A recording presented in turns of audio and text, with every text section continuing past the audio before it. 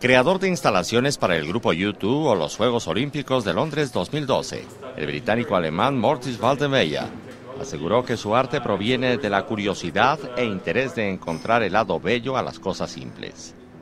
I think the inspiration comes just from walking through life and being very curious and just like picking little ideas along the path and then combining them somehow and that's the basis for the projects.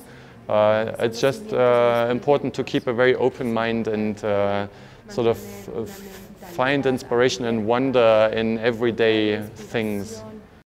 Considerado el diseñador digital más importante a nivel internacional, el artista habló sobre el trabajo que realiza para una marca de whisky, mismo que se caracteriza por emplear las nuevas tecnologías. So we're doing a collaboration with Johnny Walker. It's all about playfulness and kind of using a positive approach in life and just move forward with the passion. And when you do so, then you will arrive at something extraordinary. So this is, we're also working with light in this case, and we're doing a kind of light painting.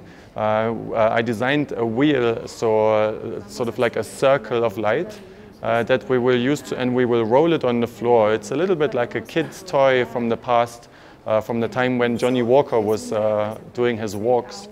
And we're using the wheel to recreate the logo of Johnny Walker.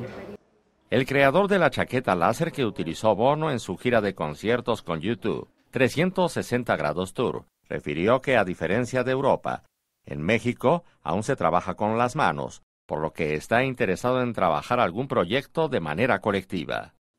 Con información de Manuel Bello e imágenes de Ana Karen Alvarado y Diego Prado, Notimex.